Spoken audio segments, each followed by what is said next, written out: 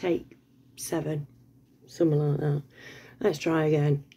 Disclaimer, my thoughts and opinions, that's it. Second disclaimer, I swear, if you don't like swearing.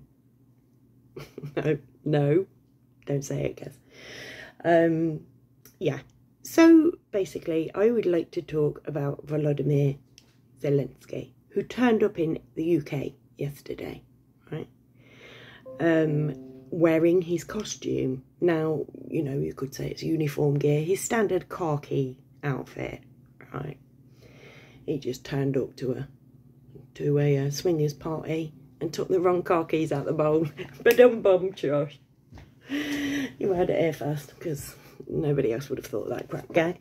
Anyway, so like always wears exactly the same outfit, right? Like he's on the front lines. He goes visiting people. That should be all you need to see of the man to know that he is a fake and a phony and an actor. Now the guy is obviously an ex-comedian and actor. He acted a role where he accidentally or something became the Prime Minister of Ukraine. And now he actually is, and he wears the same outfit all the time. His costume, not his uniform, his costume, because he's playing a fucking part, in my personal opinion, obviously. And there are ways that you can see how. There you go. Here's a way that you can see how much you can trust this chap. Rishi Sunak. So he was in England, and it said Leicester then.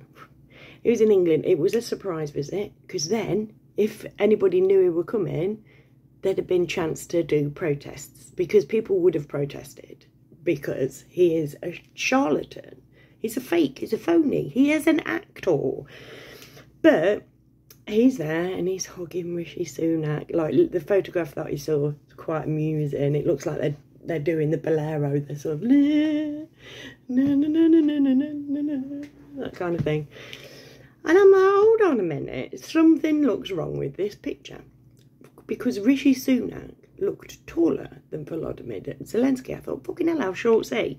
When Rishi Sunak became Prime Minister, it was trending how the search for how tall is Rishi Sunak. So I'm like, oh, I want to know. I was quite interested. I thought, what about 5'10", 5'11"? No, he's 5'6". He's the same height as Declan Donnelly. All right, he's a very small man. Let's put it that way, right? He's there with old Zelenskyy, and Zelenskyy looks shorter than he does, right? I'm like, you are shitting me. I'm just calling him the poison dwarf from now on. Like, he literally is shorter, right? So I'm like, right, okay, so either Rishi Sunak is wearing Cuban heels, he stood on a box, or they're lying, because I went and Googled, and on Google everywhere says that Zelenskyy is 5'7". And I know that's only an inch taller than Sunak, but that wasn't what it was on the pictures. Well, I've seen the video of him going today to meet with him, and no, he's not bumped up. Like a very clever somebody on Facebook yesterday suggested that maybe it was because Rishi Sunak was, you know, meant to be the head honcho, that the photo was done so that he appeared larger and more dominant and whatever. But no, I've watched the video and Zelenskyy is shorter than short, because Rishi Sunak is short. Zelenskyy is probably the same height as me, and I'm not that tall for a woman. I'm 5'5½", I think. Probably 5 now, as I'm getting on a bit. Get shorter, don't you? So yeah, so these are very small people. But if you were to believe what you read online, what the official line is, Rishi Sunak's the shorter one. So there you go. Can't trust them for a start off, because you can't even trust what height they say that they are. But yeah, so surprise visit. Like, nobody knew he was coming. Now, Zelenskyy has been dobbing about recently. He's been on a tank offensive, right? Begging with his little begging bowl oh, please give me tank, I need tank, right?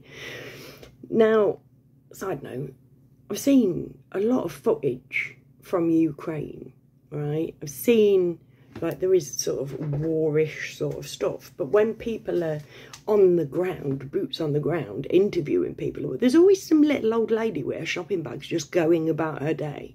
That is not a war-torn country. I know you've got to survive in that regime, but these are little old ladies with head squares, just with their shopping bags, just trundling along. And then you've got blokes with helmets and fucking full body armour in front of their cameras going like, da, da, da, da, da, da. And there's this little old Matryoshka doll looking bird at the back going like, fucking hell's this pansy doing?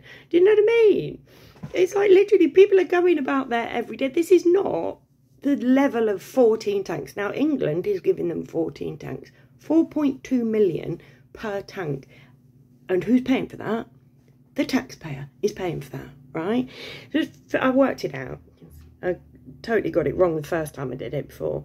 £58,800,000. £58 million on tanks for Ukraine. So that they can, whatever they're doing their tanks with. Germany is sending them tanks. America's sending them tanks. Everybody is also sending them manpower and training their people. These people are going to be fucking unstoppable by the end. They're going to... Boris Johnson yesterday said we should send them everything we have.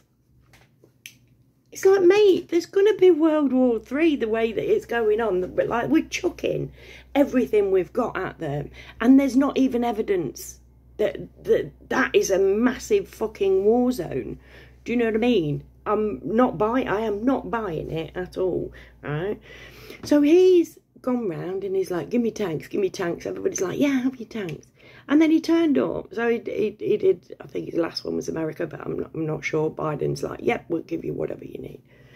Then, Puff turns up in the UK yesterday. Oh, also, can I have all your planes as well? Powerful planes. And give me your powerful planes, right? So that's hundreds of millions we'll have given to them, right? To fight this war that isn't visible, actually. So there's this chap, I can't remember his name offhand. It might be Philip something, it might be Paul, it may not even begin with a P.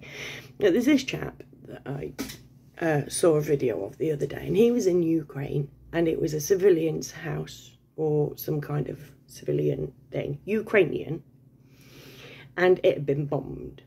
And to the Western world, we're being told that the Russians did that. He went amongst the rubble, found the shell that had killed these people, and it was one we'd given to the Ukraine. The West had given to Ukraine to fight off Russia. Ukraine had bombed its own people with. I ain't making it up, but look for that elsewhere. Don't quote me, because this is just my opinion on it, and it's just a random thing that I remembered that I'd seen, but it's not proof that it exists. But if you go looking, I'm sure it's there. So yeah, so you know, like there's, like, I'm not saying I know exactly what war's meant to look like, but like, for instance, when Boris Johnson went over there, he didn't have a bulletproof vest on. Our Prime Minister he was at the time, no protective equipment at all. Just suit, trousers and a shirt and tie, just casually walking through the streets. And they've got all these geezers round them with their helmets and their body armour and their guns, protecting them. Nobody around anywhere in this war-torn country. And there's Bojo just merrily flobbing his blob about, like blobbity blobbity blob, like Mr. fucking Blobby going down the street. Oh, Zelenskyy. Looking down, obviously, because he's a very small man. Even smaller than Rishi Sunak, who is also a very small man. If you look really carefully, you can just about spot him. Anyway, so yeah, Rishi Sunak, yesterday, he's doing, like, I saw footage of him walking through Downing Street, number 10 Downing Street, people lining the corridors, giving him employees being paid to stand there as he's walking through these corridors. All employees were stood there. No people outside. Nah. Also saw footage of him in Westminster with the Labour people and the Tory people fucking giving him a round of applause. Yeah, yeah, he wants planes. Go on. It's like, no, stick him in fucking in the Leicester Royal Infirmary, mate. See what the nurses have to say about him getting his fucking planes. Because at the minute, we've got everybody fucking striking. We've got the ambulance people striking. We've got the nurses striking. The post office. The trains. The fucking shelter. People who work for fucking shelter are fearing becoming homeless. And I don't know whether they're still doing it. Probably sorted that one right out, because that does not look good. None of them look good. Civil service workers. I don't even know what civil servants do. But I should imagine it's like working for the council, just that. But anybody who's paid by the government is striking because the government isn't paying its people just a standard living wage, right? But Zelenskyy, the poison dwarf, turns up. Rishi Sunak said to him yesterday, when it comes to arming Ukraine, you know, paraphrasing here, when it comes to giving these people what they want, nothing is off the table. So basically, everything that Zelenskyy asks for, Zelenskyy gets. Right? It doesn't matter what it costs the British taxpayer. The people who are paying for this death and destruction, because you do not buy tanks if you want to save people, are being paid for by the doctors and nurses who are fucking striking because they ain't getting paid. And what little they do get, they're paying out in tax, and that's getting shipped off to fucking Ukraine to bomb you. Whoever you say they're bombing, it's still bombing. They're still being used for death. But you won't see, so sorry, this is going to sound awful, but, you know, it will be, oh, teachers as well. Teachers and nurses. Teachers and doctors and nurses have just seen the greatest fucking scam since 2020, end of 2019, if we're being pedantic. The greatest thing, bad thing that ever happened to people for a very long time. I'm sorry, I don't want to be had up by Matt Wanksock for being anti-Semitic. It ain't got nothing to do with that, right? At the end of the day, it's like literally in my lifetime, this is the greatest fucking scam done on humanity. And other things that were not off the table, PPE for, you know, and all the posh twats, all their mates got all these contracts. A lot of it completely fucking useless. We were spending millions just storing the fucking stuff. Literally, the shift of wealth over the past 2-3 years has been absolutely fucking ridiculous. And the wealth is in the hands of people like, well it's not like Sunak and Zelenskyy. They're just the actors. We are in an actor-based reality.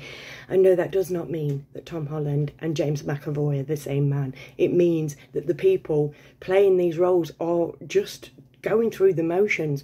Rishi Sunak does not make these decisions. If he did, he'd have a different decision from Biden and from the German Prime Minister. I'm sorry, I don't know who anybody is, because I don't want to, because it's all a fucking pantomime. All the world's a stage and the people merely players. And these people are playing the most. That's why Zelenskyy is always wearing the same costume, because he is acting a role just like he did when he was an actor.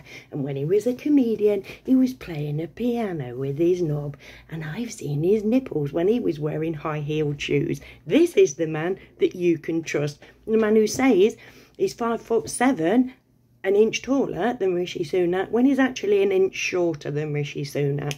This is who you're going. Everybody's, you know, got blue and yellow bloody profile picture surrounds and what. Literally, we are being fucked over, and we need to start to come together now and start connecting these dots. Because when you see that nurses are striking, didn't strike because people were being killed. Nah, Then like, literally, biggest fucking genocide, and we will see this in the coming. Nope, can't have opinion on that. Strike that from the record. But yeah, when we're being told that hospitals are overrun, we were in a deadly pandemic, they're making TikTok videos, didn't have a fucking thing to say about it, just let the bad guys get away with being bad guys. And it's only when money comes into it that they're like, no, I ain't having this. It's like, I'll have them fucking, you know, killing people with fucking ventilators. Yeah, it's just doing my job. But as long as I get enough wages for that job. But these people are paying their taxes to kill people. So don't say you're in a caring profession if you're not prepared to stand up and care. Love isn't something you can buy. It's not something you can pay. You can't pay someone to care, right? If someone cares, you can, and genuinely does care, and a lot, I mean, let's face it, it's not the nurse's fault, right? But a lot, nobody said anything. There are some, they get shut up, so you don't see much of that. You just see the ones going like this. It's like, literally, if we go like that at the actors, we get our shekels. Do you know what I mean? We get to pay the mortgage. We get to pay our council tax. We get to buy eggs. Oh my God, it's a completely separate topic. I went into fucking Co-op today for a big jar of a bottle of Heinz salad cream, nearly a £5. I nearly shat my pants. I'm like, you what? Do you know what I mean? It's like, no, keeping prices reasonable, that's not on the table. Giving everybody a living wage, that's not on the table. Heating old grandma's homes, that's not on the table. Giving everybody a decent standard of healthcare, that's not on the table. Making sure that we've got enough dentists to keep people's teeth right, that's not on the fucking table. None of it is on the table. What's on the table is anything that fucking causes death in a country we're never going to go to. We're never going to go to Ukraine. It's got fuck all to do with us. And it's not a case of, oh yes, but Putin, like, you know, like if we allow this. No, the more weaponry we stick there, the more chance that there's going to be, that it's going to escalate into something bigger. We need to go like, right, okay, just, why doesn't anybody say no to him? Because all of these people, all of these actors are all working from the same script. And them guys up there are the ones who wrote the script, and they handed it out, and everybody's playing their little part. Then us, the audience, completely in the fucking dark, we just sit there. He's clapping, I better clap. But, yeah. Do you know what I mean? It's absolute fucking lunacy. It's time to saddle up the hippos. It's time to start talking to each other, because this is so blatant. The only way you can't say it now is if you refuse to look. If you refuse to say, war gets all the money, people of the UK have to fight for it, and then everybody else has to suffer because these people are striking. And he's like, yeah, I want all planes. Boris Johnson's like, give him all of our planes. It's like, how's that going to fucking work out if they get all the fucking planes? And they do start World War fucking 3, and it comes over to our side. How are we going to defend ourselves? That stuff, I'm not getting into fucking war talk. It's all fucking bullshit. It's all about the money, and it's all about control up there. Stop me and bar one. Let's have a chat. It's time to start talking so that we can just fuck off. Who's with me? Love you. Bye.